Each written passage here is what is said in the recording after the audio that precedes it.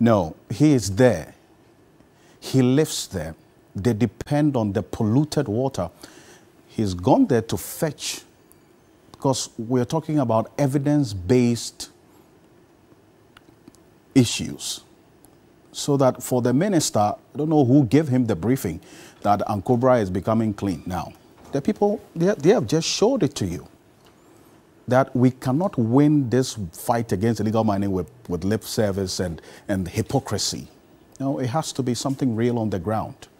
So that's the chief. But you see, aside the issues we're dealing with, water pollution, which is now causing Ghana Water Company to spend so much to purify our water bodies so we can get clean water to drink. We're also faced with air pollution. So there's pollution everywhere. Water pollution. We have other forms of pollution. Now, the air visual, this is real-time air quality information platform, is saying that Ghana's air quality is currently 49.6 times more than the WHO annual air quality guide value. Now, this is the site. It is iqair.com. Please, you can check it yourself. They attribute the high concentration of pollution in Accra's atmosphere to human activity, right? Take a look at this. Okay, let me expand it for you. Ghana is there, number 5. As at yesterday, they had classified our atmosphere as hazardous. They're hazardous, meaning that we were over 301 and more. What's happened now, because it is real time, Ghana has dropped to the 6th position now in terms of the rankings on healthy environment or the air pollution. 171. And now take a look at this. The color bars at the top represent the classification. So 171 is classified now as unhealthy. So we have moved from hazardous to unhealthy. Obviously, it explains itself. It's unhealthy. What we are breathing in is unhealthy air. And we are far away from good. We are inhaling particles from the air, including dust, soot, dirt, smoke, and liquid droplets with a diameter of about 2.5% micrometers or less. That's what they are saying. In fact, when you look at this other part of the graph, they're talking about areas where this is happening, right? So I'll tell you, Medina and some other areas, they mention it. We'll get the details. Stay with us, because the Environmental Protection Agency is joining us. The Ghana Meteorological Agency is joining us to talk about this, because it's about you and I, the air we are breathing. And what you thought was Harmattan is not just a change in weather, but the polluted air that we're breathing. So we'll get an interpretation, but we've just got some worrying news earlier today, just 3 hours ago, of another earthquake in Turkey. So we want to establish, that's what you see on the screen there. This is a video that popped out not too long ago. So you see it, just about 8 p.m. Turkey time. They are 2 hours ahead of us, right? So it's over, beyond midnight now, as we speak. But this is what happened, right? And you would shortly see the impact of the earthquake. This is what happened. This would say this 2 hours to 3 hours. Yes, that's what you see there. So this video was taken when the earthquake occurred just about some 3 to 4 hours ago. So let's do this quickly. Yeah, let's go to Turkey right now. Let's go to Turkey right now, shall we? Dr. Mubarak Mubik is a leader of the Ghanaian community in Ankara, Turkey. He is joining us on Zoom right now. Doc, thank you. Thank you so much for staying up I know it's really, really late where you are. Tell us what you know so far, or what the Turkish media has been reporting about the earthquake that occurred some few hours ago. Yes, good evening to all of you and your viewers. We, unfortunately, the same area where the earthquake was experienced, I think about 2 weeks approximately. Yeah, 2 weeks ago. Yeah, exactly 2 weeks ago. Hatay, where our brother Christian Achu, unfortunately lost his life. The same city. Yes, at about 8:04 thereabout p.m. in the evening. Uh, I mean, in Ghana it is still today, but here we will say yesterday because it is past 12 o'clock here now. So around 8:04, there was 6.4 earthquake magnitude, earthquake. And 3 minutes later, actually, it was also a twin earthquake. 3 minutes later, there was also 5.8 earthquake. The same area, the same city, but two different locations. And so far, 213 people have been injured. And don't forget that actually the rescue operation today had finished in all the other areas that were affected by the earlier earthquake, except for these two cities, Hatay and another city called Kahramanmaraş. So rescue workers were still there doing their work. We still have buildings that are, in a very poor condition, just about to fall and all of that. Yeah. So I do not have details on the condition under which the people were injured, but 213 people have been injured, and 3 people have lost their lives. And I understand 2 people are trapped, and the rescue workers are doing their best to rescue them as we speak right now. Yeah, so I see. it was also a twin earthquake, 6.4, and then 3 minutes later we had a 5.8 magnitude, all happening in the same city, Hatay, where we lost our brother. I see. Christian Achu, sadly. Wow. Yeah. So we're talking about two earthquakes, 6.4, and from what you're saying, 5.8, all happening concurrently in this same area. But can you tell us the extent of devastation as we speak, from what you have monitored on the report so far?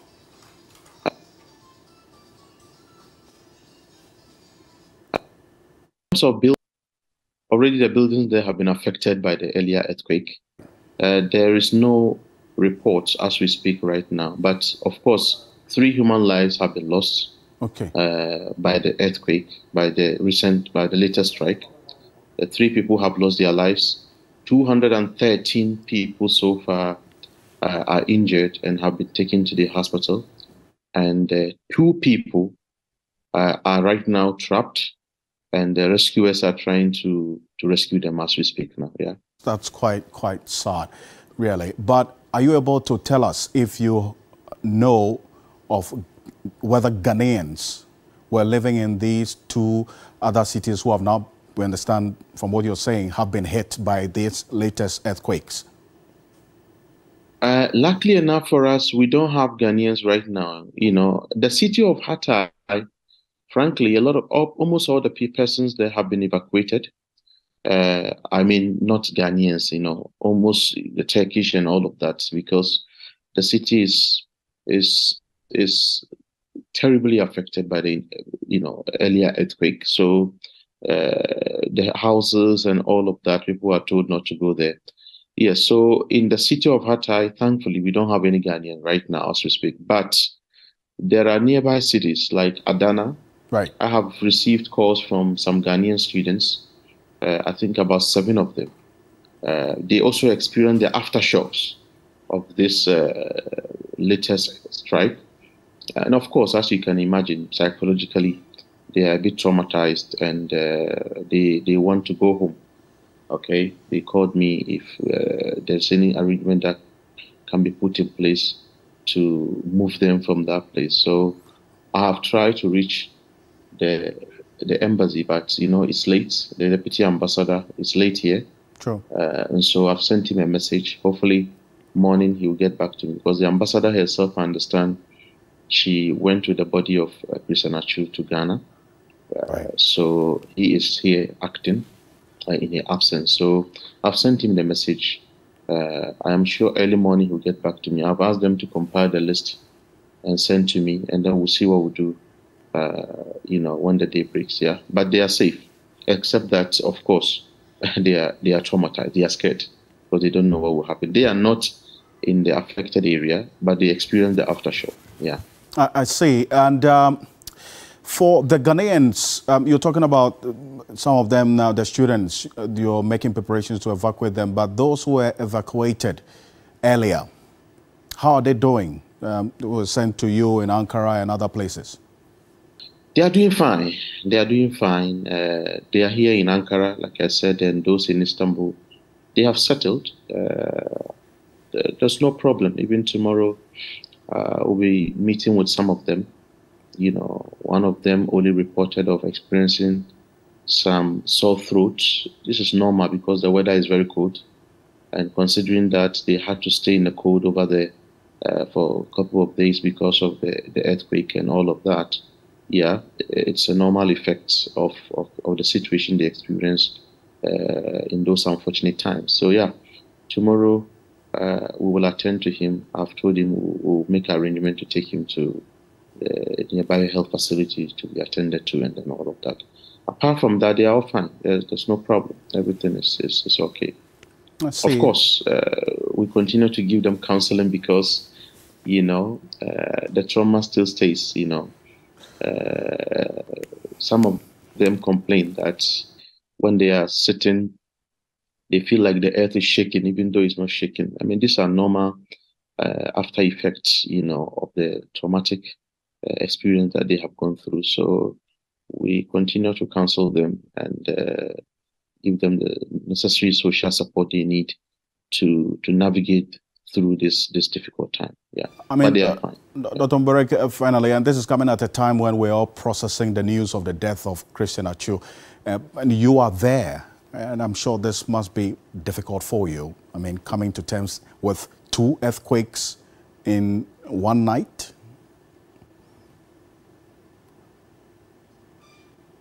Yes. Obviously difficult, very difficult, and I can understand the students also in Adana, because the earlier earthquake, they also experienced the, so, and because they're a bit closer to, the epicenter, so they experienced the aftershock. To move them at the time, but they told us that, okay, the students said they were fine. They wanted to stay in their hostel. There was no problem there.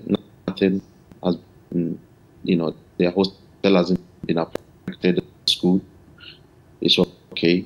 So they just experienced the aftershock. So, so when they said actually problem, then but now with these 2 other strikes, they are calling for help. They want to leave the place, at least to a place where they can have some stability in their lives for some time. Right. Yeah, until the situation returns to normalcy. Yeah. So it's difficult for all of us. I can imagine. Just when you think you are done with the earlier one, this one also comes, and you have to deal with other challenges. Already we are dealing with those here in Ankara, trying to help them get back to normal.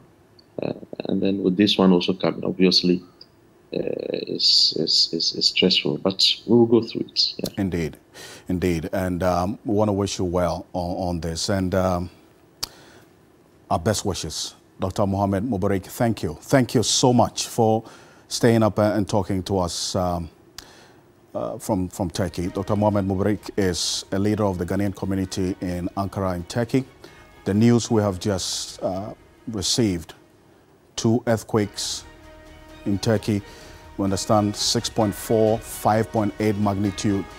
3 people confirmed dead, and over 200 people injured. We understand 2 people have been trapped as well. The fortunate news, well, is that no Ghanaian is involved in this. They've all been evacuated. But we have eyes on this. Stay with us. We will be back shortly after this quick break. On Ghana Tonight, there's more to come. Stay with us.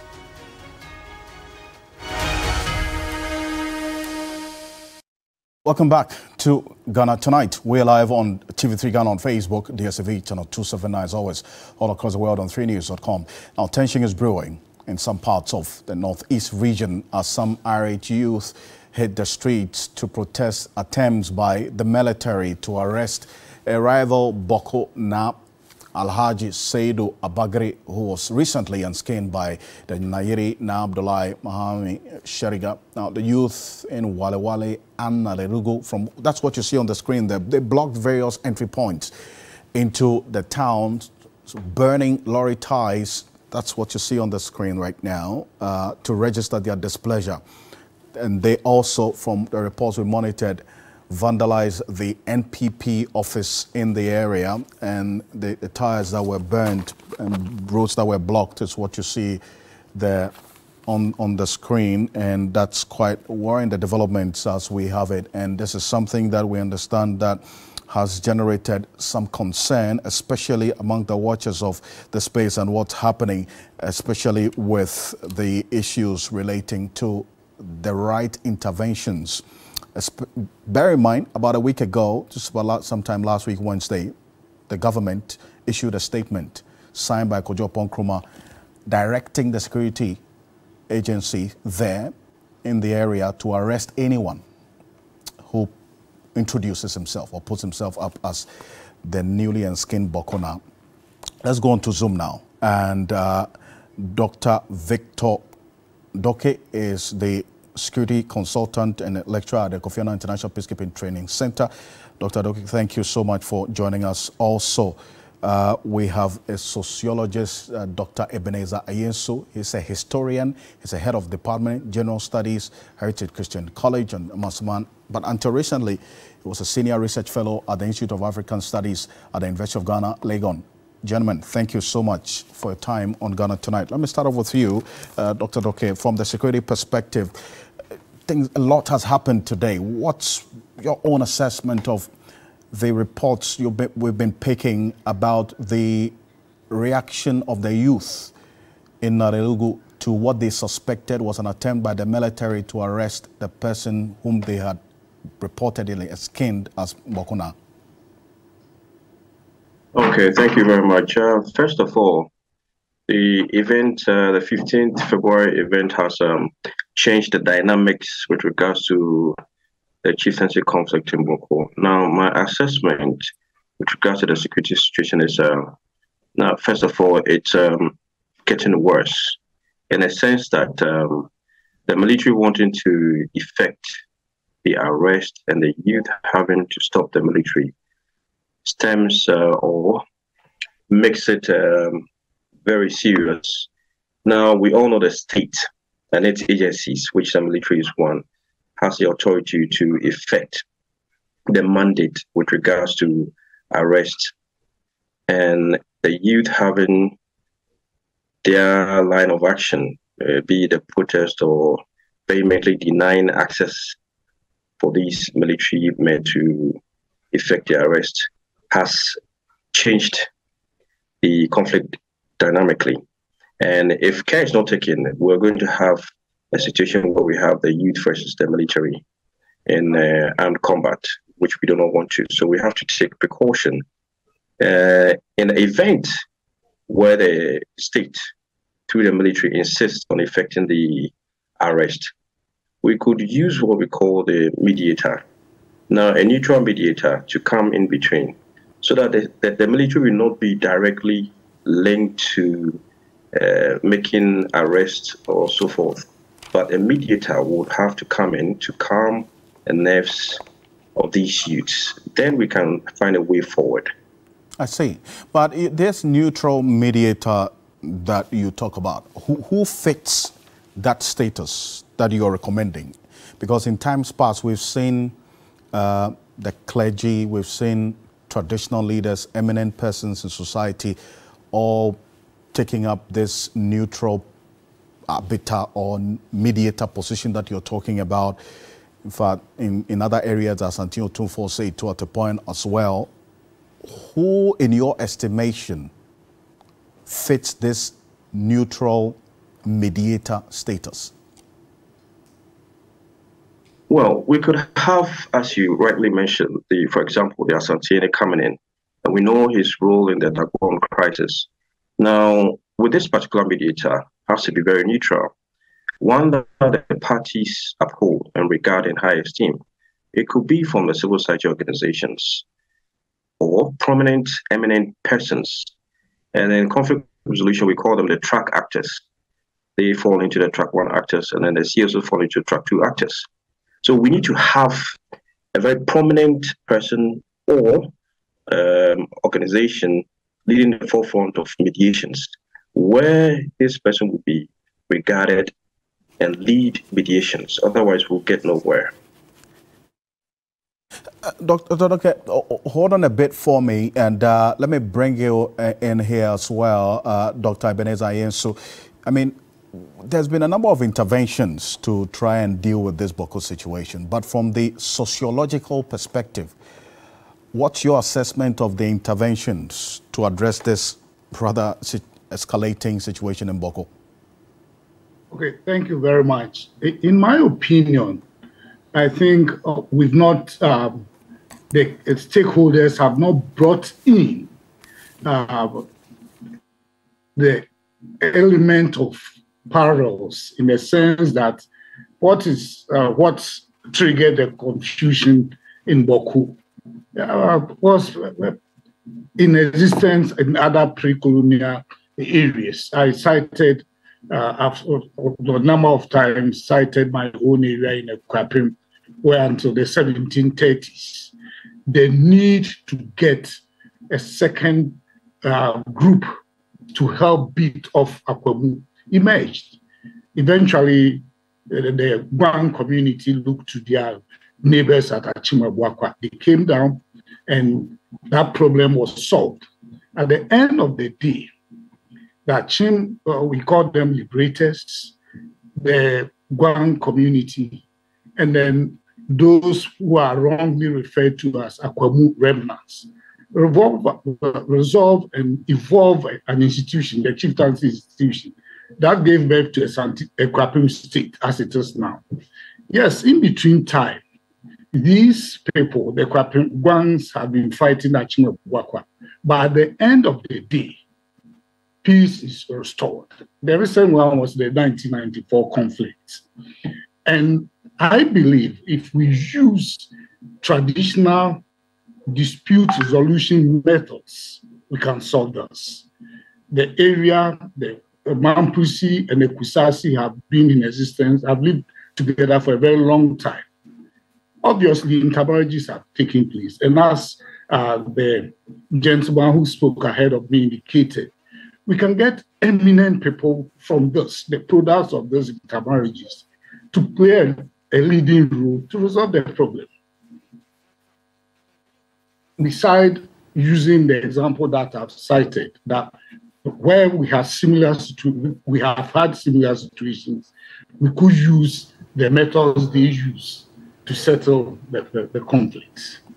But we've seen, for instance, these traditional leaders, eminent persons roped in over the period in looking for the solution or the right mediation intervention in solving this. So if we have to go on the same path, how should the traditional leaders or these eminent persons approach the new dynamics of this Bawku situation that we're seeing? I believe they should look out for, as I've indicated already, products from the intermarriages. And then we have those from both sides who want peace to prevail. They have to be identified. And then they've had friends. I mean, people who have gone there to work with, who have lived with them for a very long time. And there are some non-indigenous, Mampusi or Kusasi, living in Bawku who are on good terms with both parties. They could also use them. Okay, so let me ask you this. I mean, some security analysts earlier raised concerns about the government's directive, Dr. Doke, to the security to arrest anyone who holds himself as the new Bokuna. That was in a statement that Kojo Ponkroma signed sometime last Wednesday. So the youth were already on edge to prevent this from happening. So from your own analysis, what exactly could have been done differently instead of, in this statement, directing the security to arrest anybody, which obviously got the youth alert today? Well, if we say we would want to fault the government, we have to look at it in two ways. Now, first of all, did they receive intel that there was going to be an enskinment? And if they did, what happened to the final stages of the intel for them not to take reactive responses? But the reaction was a bit late than we all expected. Because if they had gotten the intel earlier on, then they would have acted in response and stopped the event. Now, I would not say I fault them entirely, but the aspect where intel has to be given appropriately and speedily for the actions to be taken, we need to look at how quick intel has to get to these appropriate agencies for them to act within their time frame and then prevent any kind of clashes between Kusasi and Mamputi. I see, but how can government prove its neutrality and become that neutral element in this? Because already, as you indicated, government is being blamed or fingers are being pointed at government for taking sides in this latest development. It's very true. From the two sides, so they are suspecting bias from the side of the government. Now, how the government can play out a neutral position is to let its agency, the National Peace Council, take the forefront. At least the National Peace Council has gained some prominence when it comes to this conflict. Now, the government needs to resource the National Peace Council so that the National Peace Council can take its full responsibility, the goal for which it was established in line with conflict resolution and conflict prevention. In that way, the government would just have to sit back and direct activities, taking reports and then suggest ways. But letting the National Peace Council take a very focal point and lead role is very essential. Otherwise, we'll have a situation whereby the National Peace Council will always come in late and they will get nowhere because they will not have to, they wouldn't be in a position to be abreast with the current situations on the ground. And we'll have to ensure that when the National Peace Council comes in, then we can have the CSOs also giving technical guidance, capacity building to the National Peace Council. Then it will now relate to the local community representative, as a BIPC, the Bawku Inter-Ethnic Peace Committee. Together we have these stakeholders. We can now have a neutral mediator come in, sit down with all these stakeholders, and we can get somewhere. With the sustained engagement, then mediations can now roll out. I see. Dr. Ayesu, so the proposal for this neutral arbiter to step in, how then do you marry that with the sociological approach to finding the right intervention to dealing with this problem? Yes, I think I agree with my colleague. And the first step, we should go back to history. During the era of the late Kutu Achampong, he made sure that the upper region, the regional commissioner at least, was not an indigene from the region. So he was talking about intel. If the assemblies, the MCs, DCs there are not from the area, the possibility of getting the signals and directing the signals directly to government will be there. But if they are from there, they might be in a way tainted by way of their connection, ethnic connection, friendship, and whatever. Having said that, obviously there will be there's a need for someone to play the role that my friend had suggested. And I strongly believe that some attempt should be made to get eminent citizens from the area to work hand in hand strongly with the National Peace Council. Of course, government will relax, will be at the background to provide the necessary logistics and whatever. And then we shouldn't also forget that in all this, there are people who are from the area, but hardly go there. They provide admission, who encourage the youth to do what they are doing right now.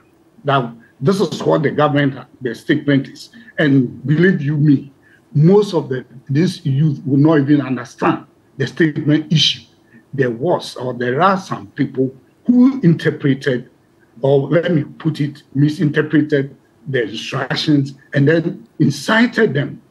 The money they use to buy whatever they are using to block and whatever, where did this come from?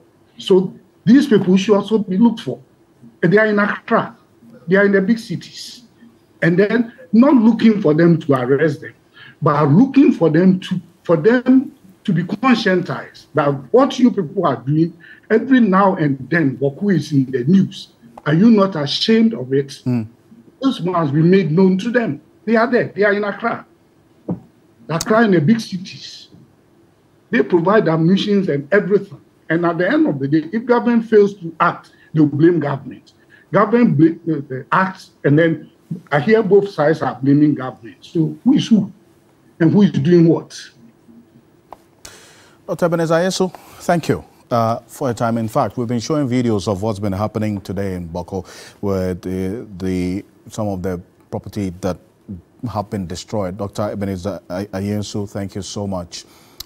Is a historian. He's a head of department, General Studies, Heritage Christian College, and Masterman, until recently, senior research fellow at the Institute of African Studies at the University of Ghana, Legon. Thank you for your analysis of this from the historical perspective and also how the sociological approach can help in addressing the happenings in Bawku.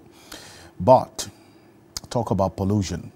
We're dealing with not only water pollution, but also air pollution now, as many of you have seen, and a lot of you have shown symptoms of some respiratory infections. And there's also, according to the Ghana Medical Association, we have reported cases of increased cough as well. But the QS Air Visual, a real-time air quality information platform, is saying that Ghana's air quality is currently 49.6 times the World Health Organization's annual air quality guideline value. And we'll put that on the screen shortly. Now, the site attributes to the high concentration of the levels of pollution. Now, from what we're gathering, they've seen particles such as dust, soot, dirt, smoke, and liquid droplets with a diameter of 2.5 micrometers or less. It is actually believed that the high concentration of these elements in the air has been compounded by the resurgence of the Harmattan as a result of regional dust storms pushing into southern Ghana. Now we'll have the Environmental Protection Agency giving us a quick analysis of what they have actually picked up so far. But Felicity Ahafianyo is a chief forecaster at the Ghana Meteorological Agency. She's joining us on Zoom. Felicity, thank you so much for joining us on Ghana Tonight. First of all, what's the Ghana that's the Meteorological Agencies Association, that's your own analysis of this particular development in especially Accra, the atmosphere and the concentration of these pollution particles? Thank you very much. For our Harmattan season over the West African sub-region normally starts from November and ends in February, and at times it extends into the early part of March. We have it in variations in terms of intensity, so every year comes with differences. So every year it starts in November and ends in March most of the time. But the difference that we are having is that when it gets to the coastal belt, that is where we have a little bit of a challenge, where it's not too visible because of the fluctuations that happens in the characteristics or the features that comes with it. We normally have a moisture influx that normally comes towards the ending of January and then February, where we get cloudy situations and possible showers. This year we had the rain in January. We had some rain also in February before we are having another best of the Harmattan season over the entire West African sub-region. So for Harmattan season is normal, but when it comes to the impact that we are getting along the coast, it's not too normal. We are having some abnormalities in it. I'm saying this in the sense that we have, I think, 2004 or so, we had a similar situation where we have Harmattan fully in February along over the entire country, where Greater Accra, Central, Western, and part of Volta region were all affected massively, like what we are having. But I currently have access to the data where we can compare. So we are still researching into it to know whether this one is more intense than the 2004 one. What a worrying development. In fact, let's stay a bit further on this, go on to the telephone. And Felicity, I'll come to you because we have at least some data that was put out earlier today, which we've been showing to our viewers. Let's go on to the telephone now, and the Chief Executive Officer of the Environmental Protection Agency, Dr. Henry Kwabena Kokofu, is also joining us on the telephone. Dr. Kokofu, thank you for your time on Ghana Tonight. Now, have you seen the details of this report that indicates that our air is unhealthy and we have dust, soot, dirt, smoke, and liquid droplets at high density in the air that we are breathing? Yes, I'm aware. I'm fully aware, and for that matter, Environmental Protection Agency, we are aware. We had a cause to call the media for an interaction and try to disseminate the information to the public. We did so by calling on sister institutions, relevant to the issue at stake. And here, I'm okay to mention Ghana Health Service representative, and then also a representative from the Ghana Meteorological Authority. They were with us at EPA to address the press and to enumerate and explain, and then answer two questions that participants put to us. Yeah. I see. What are the specific measures that you are adopting in response to the details of this report? Well, before we put up or we put forward any measures, mitigating measures, it was important to situate the causes, the drivers of this situation. You may recall that run up to the 2022 Christmas festivities, somewhere late in November, the Environmental Protection Agency had a cause to call for media interactions, and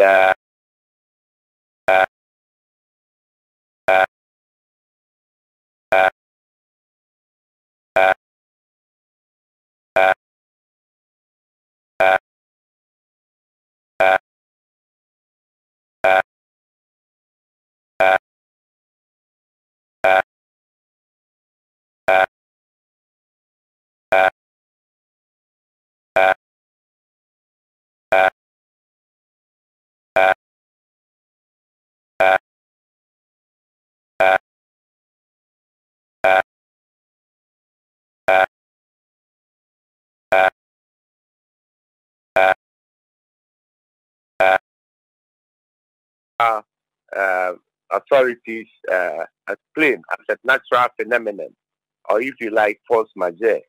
That is the blowing of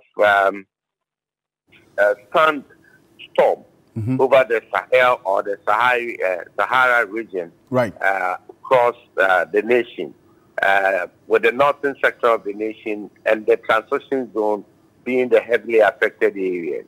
We at the down south are also experiencing what we are seeing today. So besides the natural phenomenon, we do also know that there are practices, human activities that are culminating into or culminating to the pollution of the atmosphere, thereby causing poor quality air for ourselves. And the ensuing health implications have been explained to the people. So the measures that we need to take and adapt. One, we have got to go back to the wear of the mask. That's the masking up. It is very, very important at this moment. Two, more indoor activities must be encouraged and less outdoor activities. Then again, those of us who are heavily vulnerable, I mean those who have respiratory diseases like asthma and others, must be on the lookout and must avoid dusty areas, emission areas where smoke and dust get combined. That again will also mean citizens refrain from most of our activities and actions that pollute the air, particularly the indiscriminate burning of materials, including electronic waste, including household food. That's where I was coming to. I mean, we know this, the electronic waste pollution and other human activity that has polluted our air or environment for a long time. I mean, this report is only coming to confirm what EPA, you know. So I'm wondering why we did not take these measures you're talking about way before this report comes in to only tell us this detail. Well, when it comes to the management of the air or the atmospheric ecosystem, it is not a day's wonder. So we can easily say a systemic failure over a long period of time with these activities going on, and then society, and for that matter, regulations are not working. Regulators are somehow a bit handicapped. One, due to citizens' attitude. Two, due to unawareness or, if you like, ignorance of what we have on our hands. Let us put it in context. The electronic waste situation, we had Aboblushi being a hub of this pollution enclave. And we all sat through and sat down for over more than 3 decades with these activities going on. It was just recently, 2018 coming, right, when the President of the Republic, by his marching orders, asked the regional minister and ourselves to get to work. And thanks to God, we've been able to eradicate that cancer from the middle of our city. And that is a plus. Two, we need to consolidate on that game and make sure that every cranny, nook and cranny, where people are engaging in other forms of burning, including the use of used ties to clean, to whatever, roast animals, and then also burning these used ties for wires and all that. Thank you. As regulators, we have been on the heels of those perpetrators. However, Right. So I think that point well made. And look, the coming days we'll see what happens. But you know exactly what to do, EPA, really. But Felicity, how long is this weather going to persist from your own forecast? Climatologically, we are expecting it over the southern sector by maximum by middle of March to end.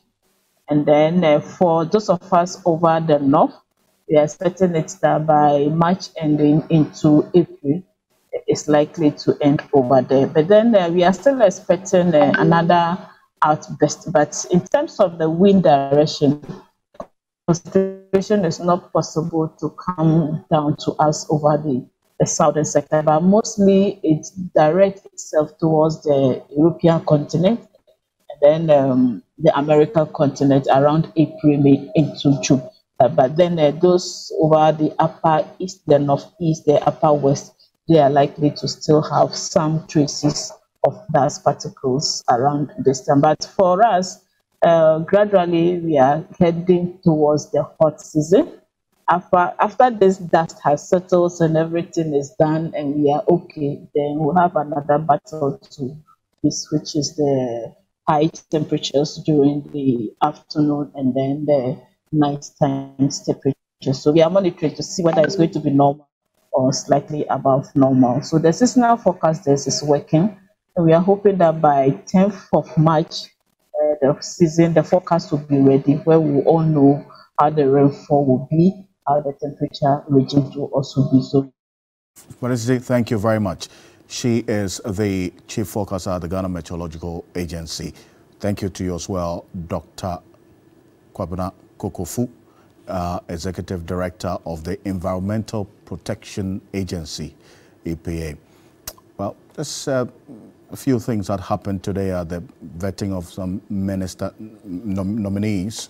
Take a look at this briefly.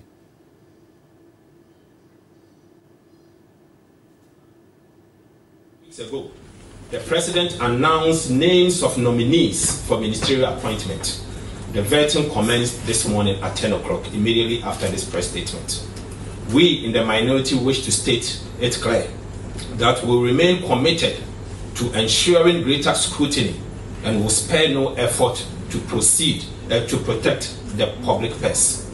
In line with this, we are taking part in the vetting processes so that at the very minimum, we can scrutinize the President's decision in the NDC, stand united with our number of 136 for this expedition. Leader there, Dr. Kesela Toforsin. So the process continues tomorrow. Stay with us and we'll bring you a lot more coverage on it. On behalf of the rest of the team, we appreciate your company as always. Thank you for staying with us on Ghana Tonight. I am Alfred Akonse. Have a good night.